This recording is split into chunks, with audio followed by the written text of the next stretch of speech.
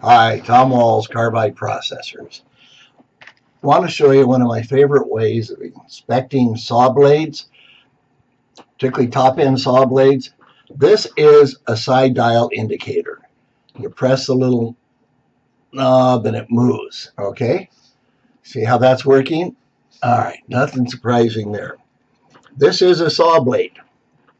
All right, each saw tip is larger, wider than the blade. All right, there's side clearance between the tip and the steel. This is a famous blade designed to give smooth cuts for hobbyists. So the arrow points to, the arrow points to a tip with cracks in it. Never mind. Anyway, so there's not much side clearance there, but I had it on top of the pile of blades. So what you do is you put it here, slide it back and forth to measure the side clearance. I measure the greatest side clearance. This one shows 13.5 thousandths, all right?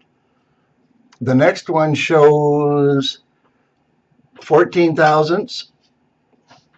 This one is 14 thousandths. This one is 14 thousandths.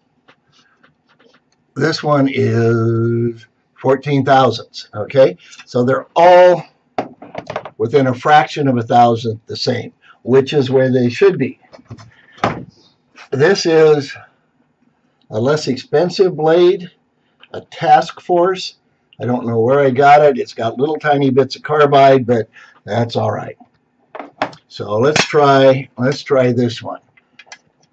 This one has got a side clearance of, I'm gonna call that 17.5. And oops, I can't be right. Side clearance of 21, side clearance of 19.5, side clearance of 20, side clearance of 20.5, side clearance of 19.5. You see where I'm going with that. So the other thing on this, if you really want to do it, there are these slots, the expansion slots. All right, typically when they put the tips are put on and then it's ground, the wheel comes down to grind it, okay? The wheel pushes on the tip as part of the whole grinding thing coming down. It's got to put a little force on it. There is pushback, they call it, which means that the wheel wants to push the steel doesn't want to be pushed. The inherent rigidity of the steel, maybe, if you like that term better, there are a lot of others. Anyway, part of the rigidity of the steel comes from the fact that it's part of a big piece. This tip and this tip are different in that there is this big expansion slot. So this tip, you can feel it when you move it. This tip, these two tips are more flexible.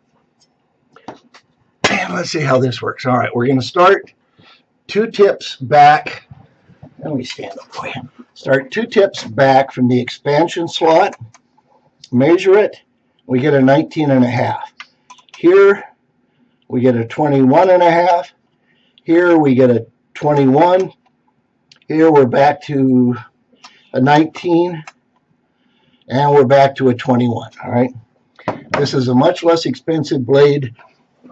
So there is more side clearance variance. Then what I do is take the measurements, put them in Excel, and theoretically, when you graph it out, you should have a nice graph that wiggles 0.5 thousandth or so. Sometimes you'll see side clearance variance up to a couple of thousandths. I have bought custom blades that people said they were experts, and that may not have necessarily been true. The grinder got away from them or something, but there'd be as much as 5 thousandths or so. The teeth should all line up in a straight line. If they're out, they should line up like that. If they're out of whack, then these that are sticking out the farthest are going to leave marks in your wood, which is one reason you get marks in your wood. So one of my favorite ways of doing it is of examining a saw blade as side clearance variance. And my thanks to Cliffy, who taught me about the expansion slot. Instead of grinding down, you grind up and you reverse the direction of the wheel. So instead of pushing the steel over, you pull the steel back.